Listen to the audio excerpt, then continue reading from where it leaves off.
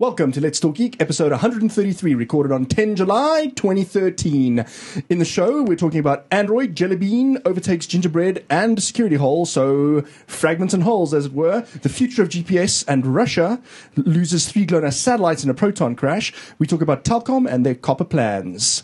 Thanks for joining us.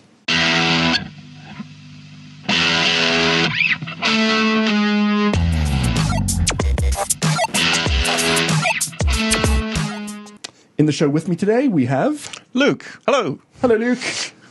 Jan. Hello, Jan. Hello. And me, Jan Vermeulen. The show is being mixed by Annie Vermeulen, who is not mic'd up or videoed up today because she's not feeling too good. But she'll wave at you. Thanks for mixing for us tonight, Annie. You can catch us if you're watching this live right now, irc.ltnet.tv. Join us there. If you're not watching this live right now, join us live next time. We record on Wednesday evenings.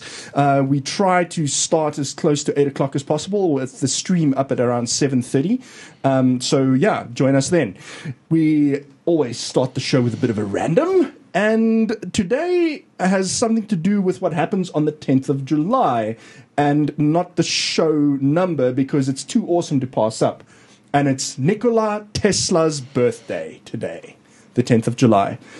Nikola Tesla was awesome. And one of the I would probably argue the inventor of AC electricity. Yeah. So he teamed up with Westinghouse to make that as a transmission technology possible. And his arch rival, Thomas Alva Edison, was a noob. That fiend! It seems to be the geek zeitgeist at the moment that Edison was a noob and just a businessman, and Tesla was the true nerd. Anyway, can't go wrong. Yeah, absolutely. I'm a fan of Tesla. You can stick around. Could have stuck around. Anyway, yeah. We're going to do a bit of a quick geek. The way this works is we ramble through a bunch of topics. The mixer keeps us in line, which is going to be difficult without her voice, but she's going to try.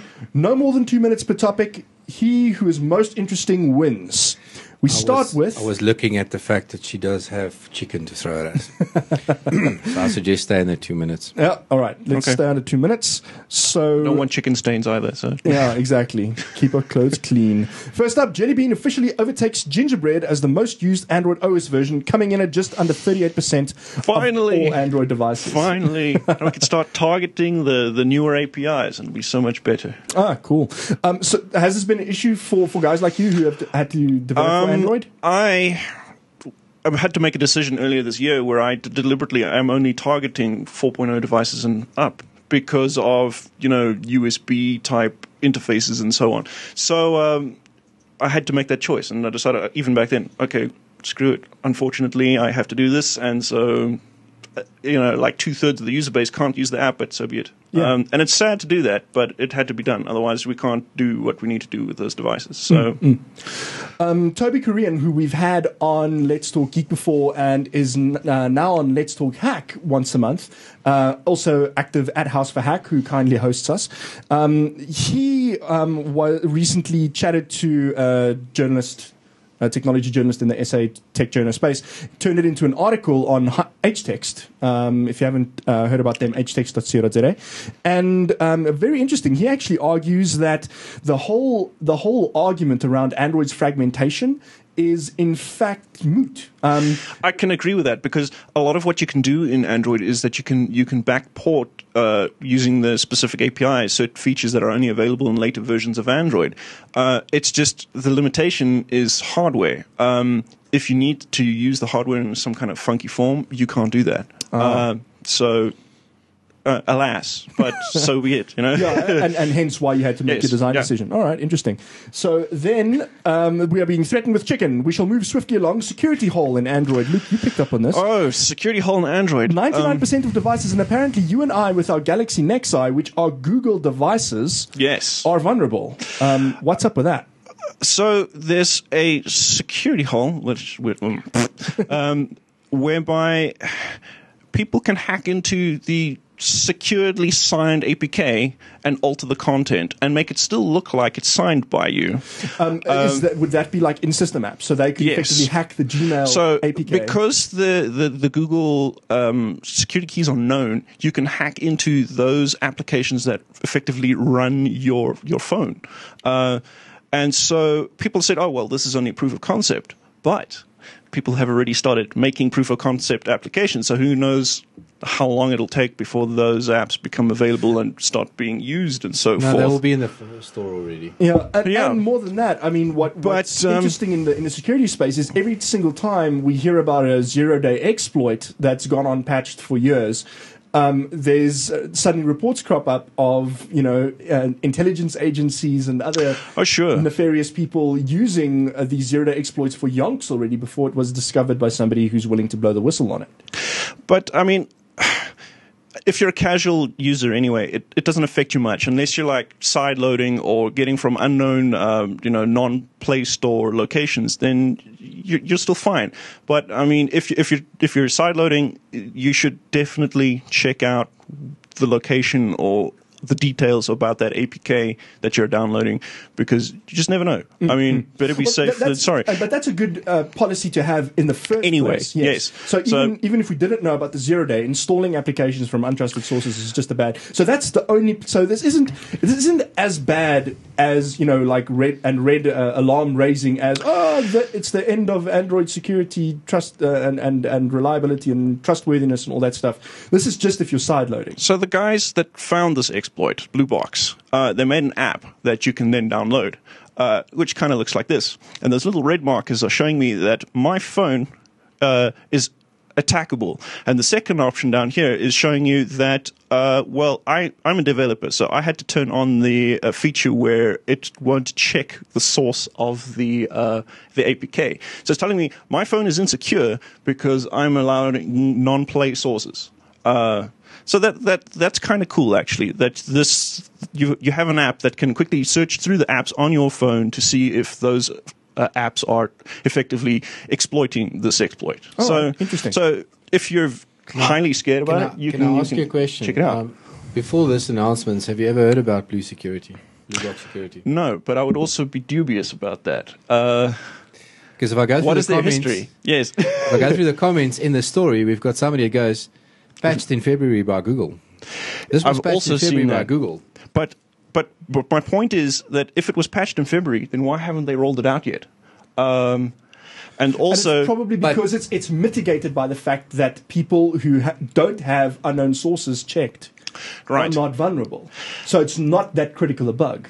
But I would also think about, what about the older phones as well, where OEMs are not likely to update the firmware. Yeah. So like if you had my old phone, the Milestone, it's not getting an update ever. Yes. So aren't you now stuck? Isn't it a problem? Yeah. Comment from RC from Geekery. The Cyanogen mod guys have patched their ROMs already. I'm not surprised. Yeah. Okay, well done. All right, so some fun and games. This was hilarious. Ars Technica reporting, and this is just to illustrate that I think the world is full of incompetent government departments. We're not alone in that here in South Africa.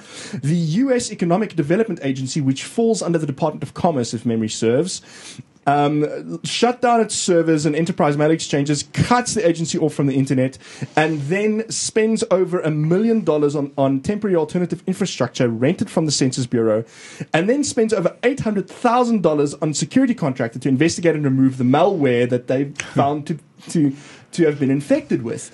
And the CIO, not satisfied with the outcome of the investigation and the cleaning of the malware from the systems, orders all their equipment destroyed, down to mice. They destroyed all their hardware, including mice, keyboard, mice, screens. printers, and cameras. But it gets better. Okay, sorry. They ran out of it. Cost so this is they destroyed $170,000 worth of IT equipment. Then had to stop because they ran out of money for destroying equipment. So thankfully, $3 million worth of equipment was spared because they ran out of money to keep destroying it. That was funny. Okay. All right, a slightly older story, but something we haven't covered at all. You're right. Luke, this came out of the X-ray blue scanner for me from South because Africa. no one seems to have mentioned it. And the only place that seemed to cover it was Engineering News. Yeah, all right. And they featured an article about a month ago about how we have come up with one of the world's most sophisticated X-ray machines. And so it has a history in... it's by De Beers, of course, and they wanted to protect, their diamond rights and whatnot, and people stealing diamonds from the mines. And so they came up with a whole bunch of scanners where, they could image people leaving for the day to see if they didn't have diamonds. But the technology became really flicking sophisticated. Okay. So, as this article says, you can do a full body scan with multiple scans in less than 13 seconds. Okay. And what's also impressive about it is that they say that the device emits a radiation dose of 0.12 milligrays, which is 10 times less that of a conventional X-ray. And more importantly than that is it does it once. It's one scan. Yeah. So you don't have to have multiple X-rays each and every time, from multiple angles yeah. and whatnot. You dosed more than once. So what's interesting about this is it's safe enough for other people to be around you and get dosed. That guy's not wearing like a leather apron or anything, No. it looks like. Or He's behind just a standing massive there. shield. And that's brilliant. Wow. And how has no one covered this? Well, Yeah. Engineering News did. So you mean why Yeah, isn't like why don't we know about it more? Why isn't this on New I mean, Scientist, for goodness sake? if it's so if it's so brilliant, then why haven't we heard about it before? Yeah. And then more interestingly is like right here at the bottom of the article, they say no, it was featured in Grey's Anatomy on an episode in season 9, and that was like back in March. And how is it that the Yanks know about it, but we don't? How do you know when Grey's Anatomy? Because I actually looked up that episode. Okay. Just I'm like, when was this episode? It's Okay, apparently just checking. episode 18 of season 9. So Cool. That's pretty great. cool. His name is the Exemplar DR. Sorry, I didn't say that. Yeah. Well, cool bananas. Thanks for bringing that up. You can at least say they reckon they're producing around 24 scanners a year, so the things are rolling out. Oh, they even have it at Chris Harney as well. So, the fact that they have their prototypes, or not even prototypes, I guess, they're like active machines are out there, and they've been developed for many years already. Yeah, it's actually interesting. It does, and perhaps this is a discussion we can have another time, but it speaks to what a technology audience finds interesting, because that's what a media organization would tend to cover. So basically what that says is that most people don't believe that an audience would find a really cool X-ray machine developed in South Africa and being rolled out globally, featured in Grey's Anatomy, that interesting enough to click on, and interesting enough for a journalist to spend their time on. But I digress. But We'll we're get the to kind that. of the target audience for like technology, so I guess we would want to see this kind of stuff. Exactly. So, but it's cool to see that it hit Engineering News eventually after being featured on Grey's Anatomy. Sure. Yeah, some months ago. Yeah. Then, courtesy of our mixer, though I'm going to be providing the voice, is a space topic. A Russian Proton M rocket carrying 3 GLONASS navigation satellites crashed soon after takeoff from Kazakhstan's Baikonur Cosmodrome. I hope I'm saying that correctly. Early evidence suggests engine failure was responsible, but insiders say they believe it was a human error that caused the rocket to veer wildly out of control almost immediately after launch. Okay, so it has been confirmed since the writing of this report. This just in. GLONASS is the Russian equivalent of the US's GPS system.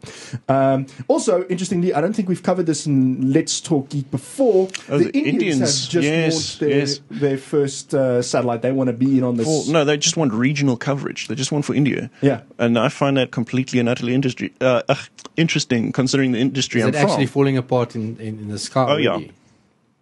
Oh, Crazy. yeah, there we go. That's a lot of money. That these spacefaring nations are all getting their own, I find amazing, because they just don't want US to be in control of that positioning I think stuff. after Edward Snowden's leaks, I think more people are going to be keen on launching their own type of positioning systems. And also, aren't we supposed to be getting a completely Galileo open is still system? coming. Yeah. I think Galileo still sits at like 4 satellites that have actually been launched, so it's still years away from actually being useful.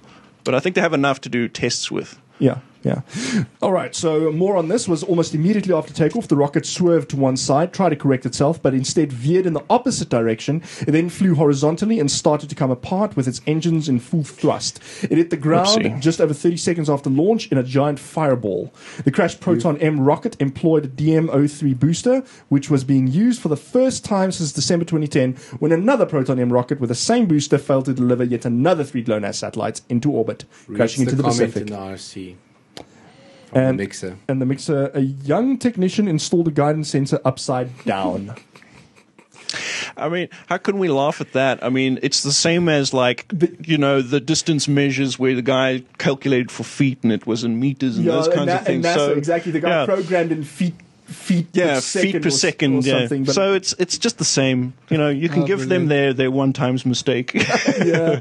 Well, this is now the second time a Proton M booster didn't make it up. I mean, it's expensive though. Gyro. I mean, how do you install it upside down? They normally got prongs on one side, so you probably forced it in. Being trained as an electronics engineer, you find a way. Exactly. All right. Yeah, exactly. So the mixers just said that if you look at it, the sensor has an arrow on it and everything. Oh dear, that makes it worse. Okay, take it back. Yeah, it happens. It happens. Only once. You'll make this mistake once in your life. I'm sure you'll probably have to sit down to a committee and it'll be like, how? What did you do this for? Show us. We want to just. Yeah, but take some solace in the fact you only made this mistake once. Then sticking with the location services, Garmin's heads-up display connects smartphone navigation to any windscreen. This is pretty cool, Luke. I want this. Mostly because I'm one of those that when I go places, I constantly look at the phone and then I miss my destination.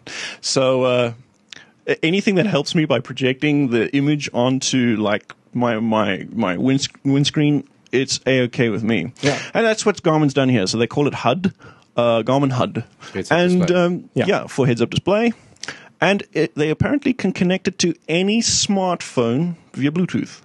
And so it's compatible with pretty much most of the major navigation apps on all of the platforms. So your maps and your Apple Maps. Very cool. And it's cool to see Garmin moving in this direction because the PND, the personal navigation device space, is getting increasingly encroached upon by the likes of Google Maps and Apple Maps and all these guys. Even the Glass, I suppose. Yeah. Who ship navigation apps right on their smartphones, right? Yes. So why do you need a PND if you've got it in your smartphone? So, I mean, if it's a cheap device, it says they're $130, which, but, you can get a whole GPS. Sure, it's not a whole, I don't need to get a specialist car or a specialist equipment to do this. I can just get this little Bluetooth thingy and off I go. Yeah, that's pretty cool. That's pretty cool. I'll buy one. The second they land in South Africa, I want one. Yeah, I want one. I really want one. That's really cool. All right, then Boxy team joins Samsung. That's Boxy, as in the little device maker, not the YouTube celebrity. That's the thing. You're wrong. They weren't a device maker. Boxy was an open source project. Yes. Derived from XBMC, Xbox Media Center. And there was also an application you could run, and it sorted out playing media from a media server. Apparently, a while back, they actually they'd linked in up with D-Link, and they brought out the first Boxy box. Yes. So the first media center type device that you could buy on the market, put next to your TV and play your media. And I got this email because I played around with Boxy many years ago, and I got this email on Saturday to say, oh no, they've been acquired by Samsung. Now, I've been playing around with that thinking that this could be very interesting because if you look at the Samsung stable of products, they don't have a media server. But they've got a lot of viewing devices. I mean, from notebooks to cell phones to televisions. But don't Samsung smart TVs already have a Boxy app? It's just an open source project, right? Well, they have. I know they have a Plex app, and we'll get to that a little bit later in the show. But I'm not sure about Boxy. But I mean, all of these media servers have got a UPnP service of some sort. But Boxy also gave you a good user interface. So it was something you could run on top of your Linux or Windows machine, and it took care of a interface, up, down, left, right, find your media, little back end that it could search and trawl IMDb and populate and all that sort of stuff. But, I mean, I've been reading into this deeper going, okay, so what's going to come from Samsung? Think about it. I mean, it makes sense. You've got your phone, you've got your tablet, you've got your notebook, you've got your fridge with a display on it. Yeah. And they don't have a media server in the house. So this could they're be a major... They're trying to make it so that all the devices can kind of talk to one another. So They've especially achieved that. from the smartphone, Yes. from the things with like real powerful hardware in them. Yeah. So the smartphones and tablets, you can throw the image up onto basically any other Samsung device with a Yes. display using that all share thing of theirs. Yes. So they've got that already. So But it's still a sharing between a device and a TV. It's not really going through a media server. So think about walking into your house and having your pictures sync on your local network into your box or your Samsung media server. and with a That's decent nice. interface. That's because Yeah, good stuff. Samsung's software hasn't been of the highest quality when it comes to the UI side of things. So Yes. it could be good to have some decent UI guys. So it's On the going team. All right. I'm excited. I'm going to see. I mean, they changed their homepage. I just did post it. And actually, if you now go into the Boxy service itself, they only offer the server, the Boxy server from D-Link. So you can't. It doesn't look like you can download the software anymore. So I'd love to see where this goes. It could actually be interesting. Another thing you saw, Johan, is the Kindle buffet.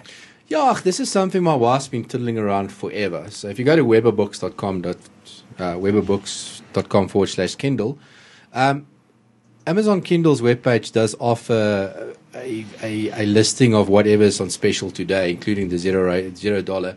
But apparently, I haven't done this. You got to sit on the side the whole day and see as the books come in the top and scroll Oh down. my. Yeah, exactly. Nah, who's got time for that? So Set up an actually- RSS feed. My wife actually found this, and she's been telling me about it, and I was a bit bored on one of my trips, and I actually visited, and I actually found a couple of very good business books that's also listed. So what they do is on a daily basis, they get a writer to actually trawl through those books from Amazon that's free today, and actually only list the highlights.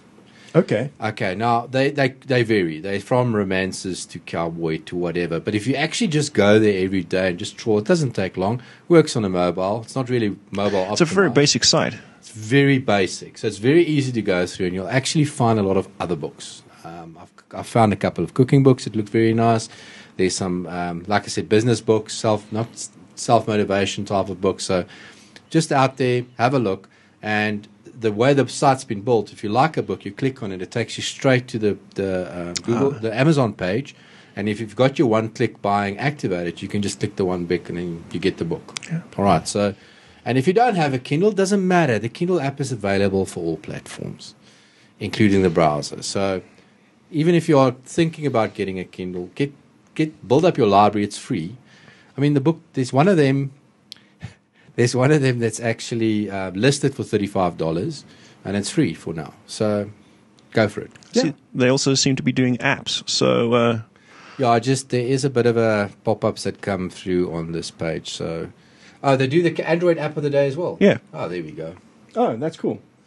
There we go. So yeah, Amazon app of the day was the next thing you had listed. Yes. Just in case anybody missed it, the Americans have been shouting about this forever. Amazon, if you've got the Amazon App Store installed on your phone, it is needed to be side-loaded, so take note. On your Android phone, the Americans have been crying that every day Amazon gives away a free app. Yes, the last week it's only been a game, but every now and then there is a nice app that comes through. So just take note that now works in South Africa. You just need a working Amazon account. Yes, I think we covered this in a previous Let's Talk Geek episode when they first announced it. But okay. it's a good reminder. And if you want free apps and you have an Android device, you're new to Android perhaps, you can get free apps through Amazon. You just need an Amazon account. You have to turn on one-click buy, so that's one way they get you. Yes. Okay. So yes. Oh, same with Kindle Buffet and Amazon app, because our time zone is different. Read carefully. So before you hit the one-click buy, I've done it with one book where it actually expired already. Okay, the book luckily only cost me $2, but just read carefully that it's still on special. Yeah. That brings us to the end of the Quick Geek, and I'm going to take us How did we do? straight into events. 24 minutes, not too bad. All right, so it was a relatively quick geek. Good job, Mixer. All right, so What? Fails to compute. Yay, I win. So some events coming up. If we haven't listed, we're not going to go through everything, but you can check out stardates.co.za. And stuff that we've spoken about before is we've got Rage coming up, we've got the My Broadband conference coming up, we've got My Gaming running Dota competitions every Sunday. So all that's happening. We're not going to talk about it in much depth right now, but Johan, you or Annie actually saw this and thought that this is something you could talk about, is the MediaTek Expo coming to the Coca-Cola Dome. Okay, being in broadcasting, MediaTek is a 2-year event at the Coca-Cola Dome. This is the South African, call it broadcasting, television, production, staging show of the year. If you've never attended it, this is a good day out. The guys bring out the big guns. Even if you don't want to go into the dome, even the outdoor staging area is always a winner, where they invite four suppliers to build audio stages. So where a band would play facing each other in a square. Okay, and trust me, when the big buyer steps onto that square and goes, who am I going to use? These guys are not scared about the fact that they rattle the windows in the dome center, in the Northgate Center. Very nice. So it happens once over that weekend. If you're there, you're lucky. Sorry, it's not a weekend. It's actually Wednesday to Friday. But it happens somewhere in those 3 days that you will have a good decibel down at the run of a stage. So that's very nice. But then inside of the dome, you got all the major players. Sony will be there, Panasonic will be there, or through either themselves or their agencies. You'll see cameras that you'll never see in the shops. Go find the Sony Phantom Gold 2. The high speed. And just cry about stuff that you can't have. You can never have. Just don't look at the price tag, and that's the key. No, there's no price on it. Oh, okay. No, but there's a reason. Like SQ thing on Yes. But there's a reason why it's called the Gold. It's because the whole seat sink is painted gold. But this is a high-speed camera they actually use for a lot of the television ads. All right. Runs at 50,000 frames a second, something ridiculous. So that sort of technology. And then you'll see that lower-end sound systems, call it. Everybody is there if you want to go and actually have a look. Mm-hmm. This next segment of the show even, is something I like to call What Geekery Is This? And we're going to start with the Plex media server. Now, Johan has been trying to convince us all to switch our media servers at home to Plex. At least 10 minutes. All right, but run us through it, Johan. What is Plex? Plex is, I want to say it's not open source, okay? There's no source code for it. However, the Plex media server is free, okay? So this is an application you can download, Windows, Mac, or Linux, or NAS storage. They actually support a couple of NAS boxes. That's interesting. Yeah, pre-compiled, okay? So you download the application, you install it on your machine. Then you pointed it to your totally legal media library. Now, you use the same filing rules as all the other ones, where you got your movies in their own folders, and you got your series and then season. So when you actually install this application, it tells you, okay, here's your media server is installed, and here's a web page. Then you open this Plex server up in a web page, and it just becomes ridiculous. You actually then go and set up your libraries. So you set your movie library, your shows library, your photo library, your music library, or your private libraries. It then trawls on its own through that structure, finds all the metadata, clip, album art and everything, and just populates everything into a browser. You can then, through the browser, go through the whole system and find what you want and view, track what you've watched by little buttons. It shows you I've watched. A full orange circle shows you have not watched it. A half circle shows you have started watching it, and a white circle shows you haven't. You have watched it already. Takes you through that whole system, and then it does at the moment present a flash player, which you then view in. They can go full screen, all of that. But where this thing really plays over the rest is the fact that I've got a built-in real-time restreamer or re-encoder. So you, from your device point of view, can set the bitrate that you want. And you can say you want 1 megasecond over your Wi-Fi, or you want 10 meg over your network, or even down to 96 kilobits. So it's not just transcoding, it's compressing. Well, it's transcoding into a lower bitrate. Yeah. So on the fly. On the PS3 Media Server transcodes into something that Windows Media Player only enabled device can understand, but it doesn't recompress. So this thing does call it then, it recompresses back into the bitrate you set on your device. And that's done on the fly. So you can literally be, now, if you picked it up, where they're making their money is they're actually charging then for the client app. So you can do all of what I've said now free in the web browser. But now you would like to use it on your Android phone. That's where they charge. So they charge you $5 for the Android application. Okay. I didn't even So, paid it. can I ask questions on the IRC already? Can it handle multiple hard disk drives inserted separately via dock?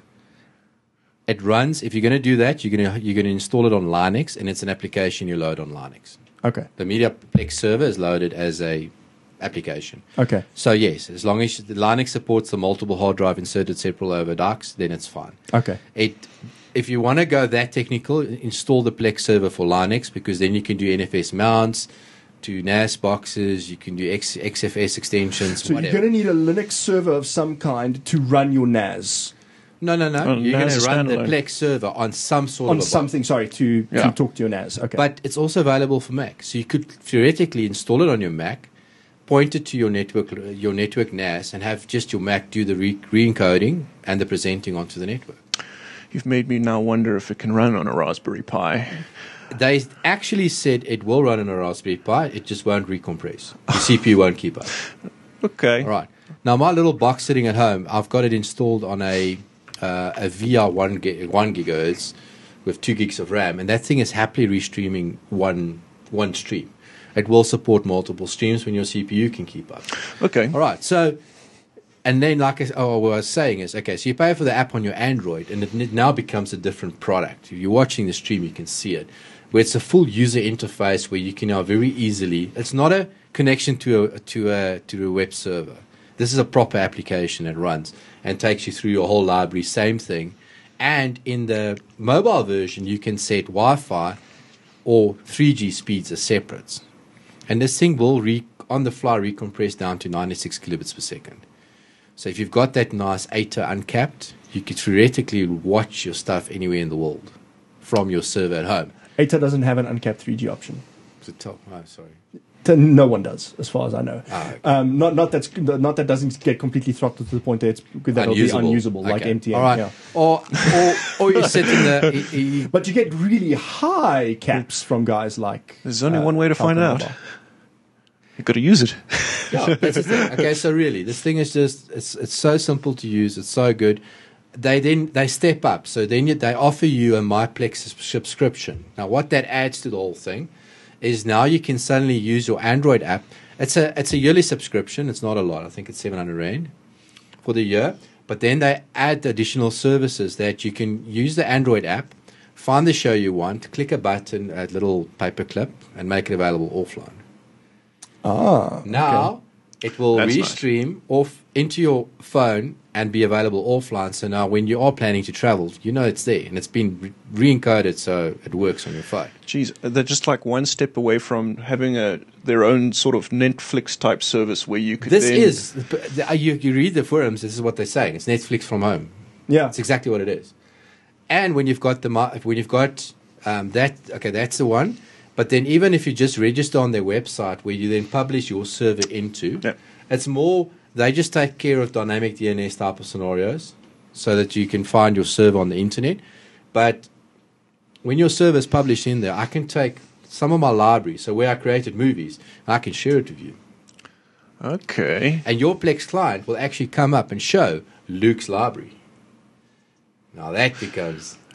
That's very meta. that's pretty cool.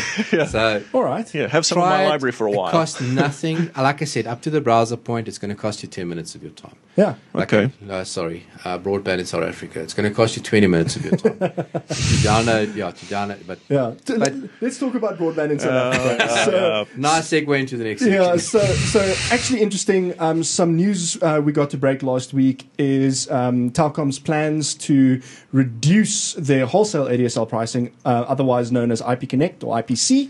But then they push the line rentals up. Well, they've already pushed the line rentals up, but the wholesale rates are coming down. But we've been warned by sources in industry that, in fact, the rate cut is not going to be as significant as last time. So for those of you with relatively long memories, there was what looked like a deal brokered between ICASA and Telkom during the last local loop unbundling talks. And Telkom ended up cutting their wholesale IPC rates that's a tautology, but their IPC rates by 30%. Okay. And that caused a spate of ADSL pricing reductions with some notable exclusions. So MWeb took some pain because they did not reduce their pricing on their top-end product, their 4 megabit per second and their 10 megabit per second uncapped product. And so now potential reasons for that have started to become clearer. We've been told that some ISPs might actually cut their rates before rate cuts come through. They might cut their prices before rate cuts come through, attract an audience, and then know that the rate cut is coming, and then need to make their money back when the how much the rate cut would be? Oh, so that's a gamble. It's sort of like gambling, but it's gambling based on information that you know. So you must trust your sources in industry. Oh, wow. Is what it sounds like, right? So that then could be an indication of why MWeb did not cut their rates on at least their top end product, because it was already and the exact words of the MWeb ISP CEO when we interviewed him about this on Let's Talk Geek was it was already very, very competitive. And so many people in industry came out saying that it's unsustainable, and perhaps it was. Is what I'm wondering out loud. At the time, sure. Yes, perhaps at the time it was unsustainable, but they bargained on the wholesale prices coming down enough for it to become sustainable, and getting the volumes necessary, and then make their money back when the wholesale pricing comes down. Okay. Yeah. So, well, I mean, unfortunately, I wasn't here that night, but I've been an MWeb uncapped subscriber since 2010, May 2010, and I've been paying the same rate every month for my uncapped service. So, am I expecting a discount if everything around it is going up? Got to be fair. But you feel that that's the essence of competition. If everyone else is lowering their cost, then why isn't MWeb? Like Web Africa's uncapped ADSL pricing is incredibly competitive now. I think they're under 400 Rand a month for an uncapped 4 meg connection now, where MWeb is still here between the 400, 500 Rand mark. 539. Above 500 Rand, you're right. Yeah. I'm thinking of if you include the line, it comes down to below 500, effectively. So it's an interesting thing to ponder upon, I think. Yes. And I guess what I'm saying is, based on the information we have on hand right now, do not bank on saving any money from this next round of rate cuts necessarily. If there's a bigger cut, away. If there's a bigger cut, then maybe the ISPs will go, cool, we can get our margins back to normal, and we can pass on a bit of a saving to our customers. That's what I'm hoping for. At least I'm sure that's what they're hoping for, because the fact is, it's the best we can hope for. The fact is, what's bad for them is my broadband, end up reporting on the fact that there's a wholesale price cut, and then people are going, oh, where's my retail savings? Yes. And it places the ISPs in a difficult position, which I'm like, well, it's not unfair. It's not bad for us. No, not at all.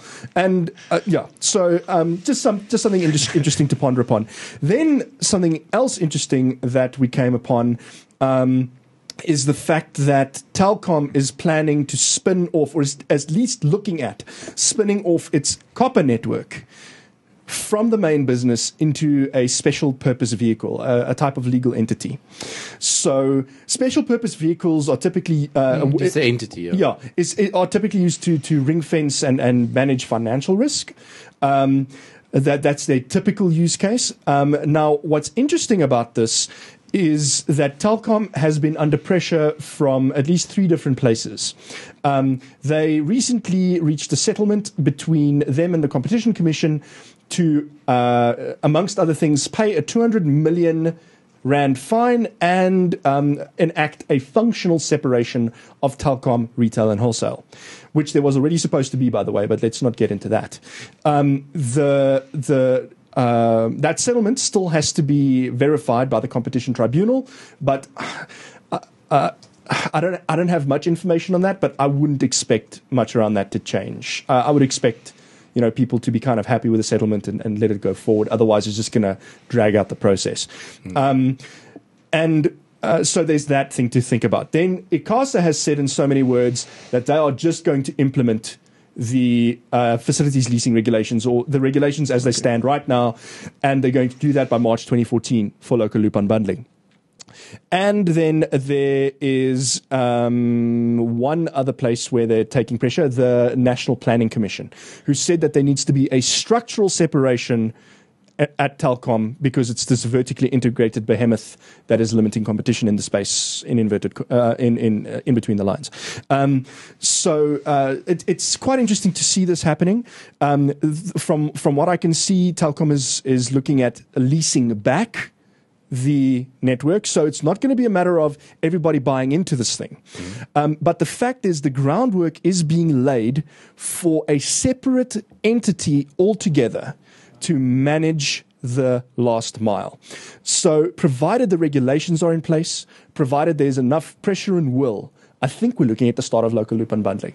I don't want to get too happy too soon, but it's looking good. And hopefully this then also means further competition, better prices. So, even though the IPC rate cut might not be what we wanted it to be, this might be the start of something else, and that would be really cool. It just feels like we've been talking about this stuff for forever. So it's nice to see something is finally happening. I mean, Possibly. Wow. Yeah, possibly. Yeah. So some very pertinent questions being asked in IRC right now, which I cannot answer on air, unfortunately, because it's something I'm looking into. Yes. So once I've done the articles, I'll speak about it more freely.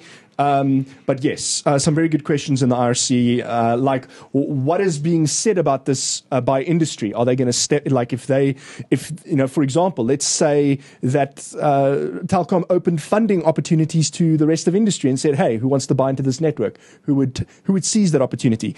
Everybody has been talking about To see a collective of people that come out and say, okay, we represent, X, Y, and Z, let's do this thing. Yeah, exactly. Because everybody has said that they want LLU. Yes. Neotel, Vodacom, Vox Telecom, some smaller and bigger guys have said that the copper network is critical to South Africa. We need LLU. We need it now. We need competition, blah, blah, blah.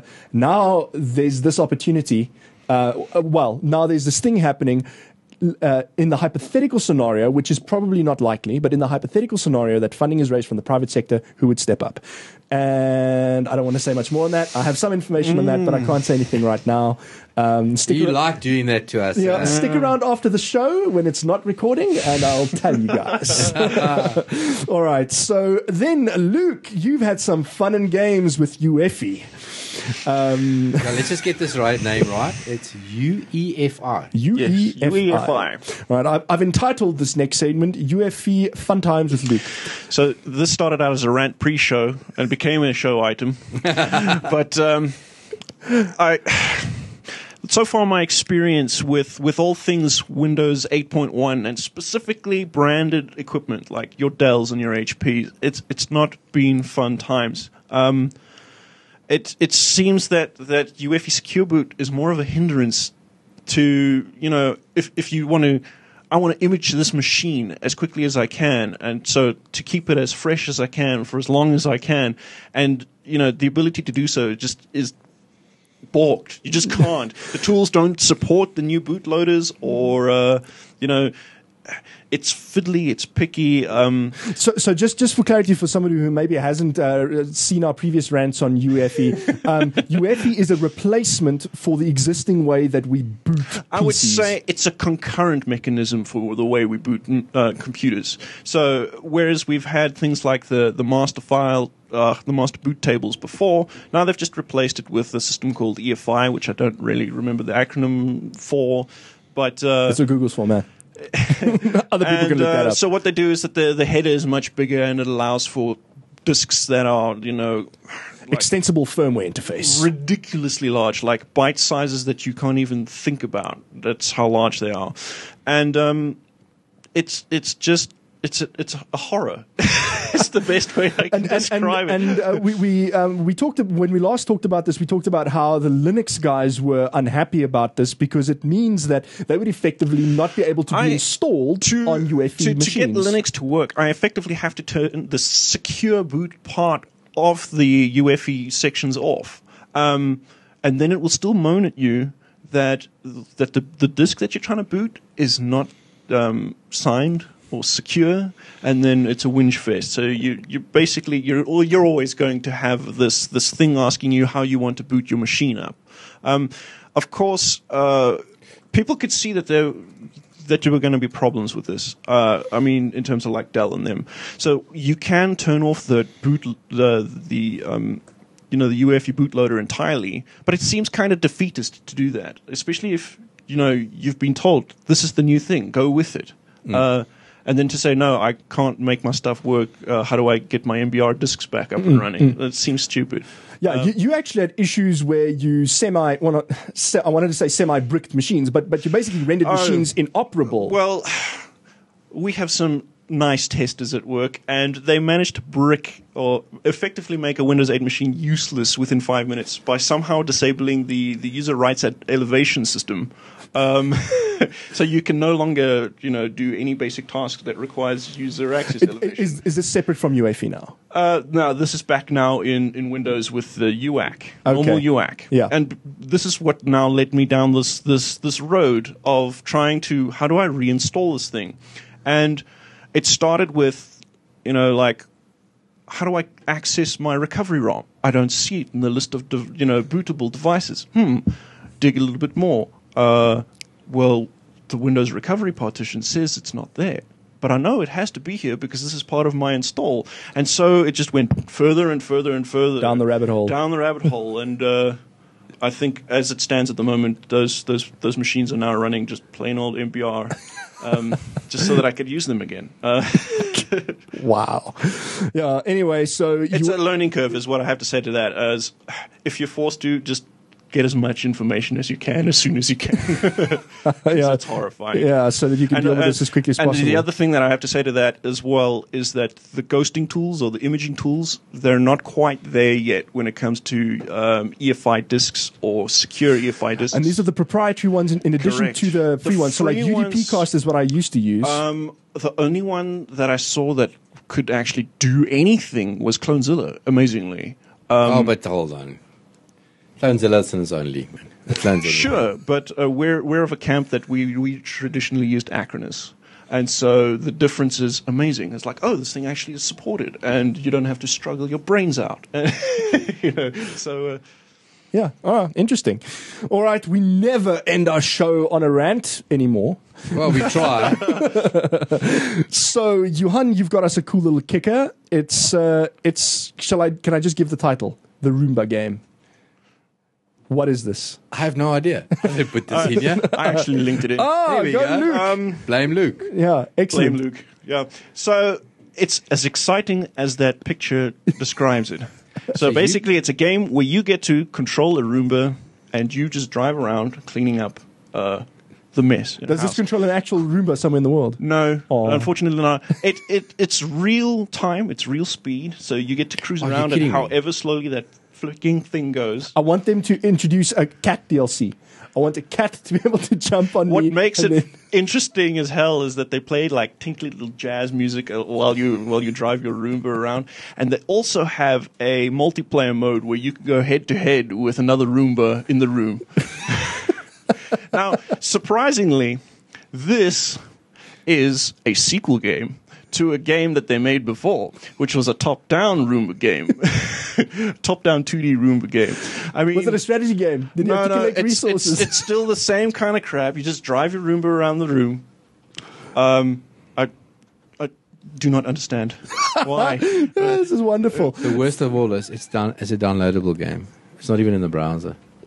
This is great. You got to download and install this. This is fantastic. This is the first thing I'm doing when I get home. Around This is awesome. Thanks, Luke. But multiplayer. Why? It's like what we've been asking for all this time. I want Deathmatch Minesweeper. Give me Deathmatch Minesweeper. I think you're going to be disappointed at how fast you can ram. I mean, ramming speed is like, it's coming. Good job. With that, thank you so much for joining me in the show. Luke Potgieter, where can people find you? You can harass me on Twitter. That's where I am often. At FRK, yeah. But don't try anywhere else. I don't look at that at all. All right, cool. And you can be found in IRC weekly, almost. Yes, under the moniker Fried Roadkill. When you guys are showing a show, yes. We're back. We're back in full swing. Johan Els, where can people find you? Well, mostly at the office at the moment, but if I am at home, you can find me at www.who-els.co.za.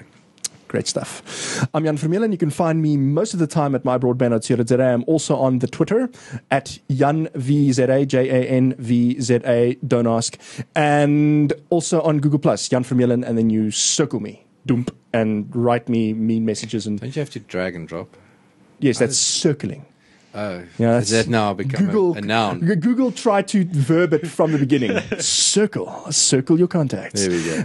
The mixer is Annie Vermeulen. You can find her here, as she likes to say always, or on Twitter at AnnieBugZA. Great stuff. With that, thank you so much for joining us. Check out the rest of the shows. Like us on Facebook, LT Star Network. Follow us on Twitter, all that stuff. And check out the other shows in the Let's Talk Network stable. We've got Let's Talk Hack once a month, and we've got Let's Talk Possibility on Mondays. Check those guys out. They're good. They do good work. See you next time.